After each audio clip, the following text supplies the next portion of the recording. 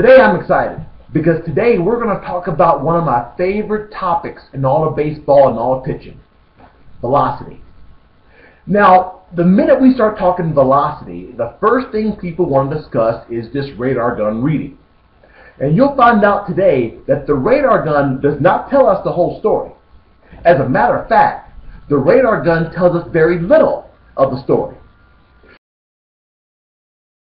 Speed is a scalar quantity that measures how fast an object is traveling. It is the measurement of how fast something is going from point A to point B. A baseball pitcher on the mound that throws a ball at 90 miles an hour. The 90 miles an hour is simply saying that for the first 5 feet out of his hand, roughly, the ball was traveling 90 miles per hour. Here's the deal. That 90 miles an hour is not a constant speed. But a pitcher who throws the ball at 90, that speed will decrease because of friction until it gets to home plate.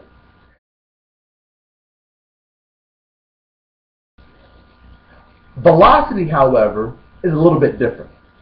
Velocity, by its scientific definition, is simply the speed of an object divided by the direction that it's actually traveling. This is relevant because the radar gun can only measure speed. It cannot measure velocity. If you look at this next chart, you'll see why that is. Now, the fastball thrown in, its contact point is a bit before home plate. Because it's thrown in, you've got to get to it a lot quicker. The 90 mile an hour pitch that's thrown down the middle, you can allow that ball to travel a tad bit deeper. Therefore, you have a little bit longer time to react. The fastball thrown away has to travel even farther, so therefore you have even more time to react. You can see how the reaction time is greatly decreased every foot we get closer toward home plate. Well, that's assuming that we release the ball from the rubber itself. But in reality, we're releasing the ball much closer to home plate as we reach out to our release point and get out front. For that very reason, you will sometimes see a 91 mile an hour fastball get to home plate quicker than a 95 mile an hour fastball. Maybe the guy who threw 95 was only 6'1", but the guy who threw 91 was 6'7". And based on his release point and his extension and how close he was to home plate, it allowed his ball to get to home plate a little bit quicker than the guy who threw 95. That's the first thing.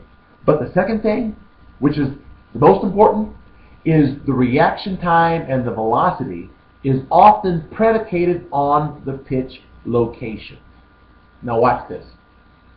We have here a 90 mile an hour fastball. As you can see, the 90 mile an hour fastball thrown up and in acts 99 for a reaction time. The fastball thrown down and away at 90 acts 81. 90 is only 90 when it's thrown down the middle of the plate. With all this said, and all this put together and giving you a logical explanation, none of it means anything if we don't go out and compete. We have got to be able to go out and compete. This information is relevant, I think it's important, but it's not nearly as important as you going out there, taking your fastball and competing with it. My job is simple. As a power pitcher and a power closer, my job is to come in the ball game when the game is on the line and take my fastball and run over you with it. Period.